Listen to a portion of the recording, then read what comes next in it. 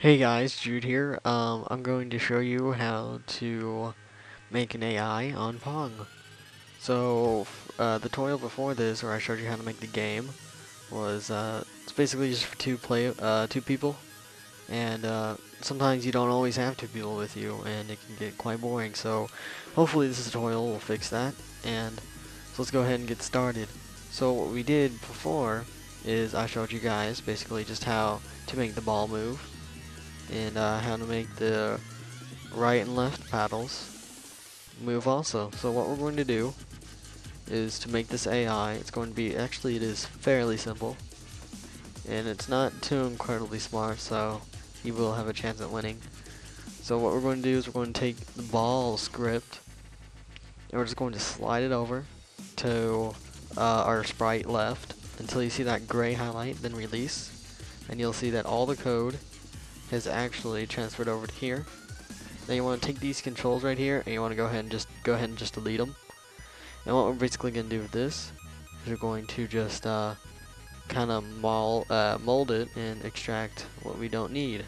So go ahead and take out set x2, and you want to take out set vol x2. You basically want to take out everything that has to do with x.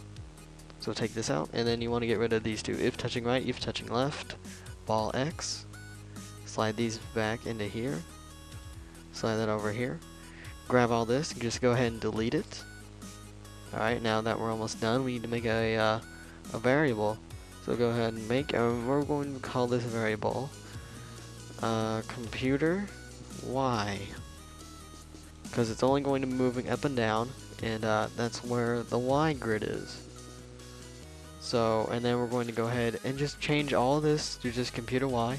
So pull out these, and you just want to put computer Y in there. Oh, sorry.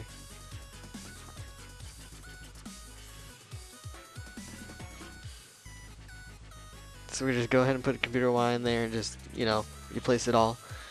And delete these, because you don't need them. And replace this 4 with a 3, because this is just going to slow down the computer a little bit, and it's not going to make it too incredibly difficult. And if you want to get rid of this right here, just go ahead and press this tally mark, and it'll disappear. And alright, let's go ahead and let's test this thing out. Full screen it, and let's begin. You can see right away the AI is reacting, and in a couple goes here and there, and it will slip up, and the ball will be able to go past them. So my name is Jude. Thanks for watching the tutorial. Please comment and subscribe, and hope you enjoyed it.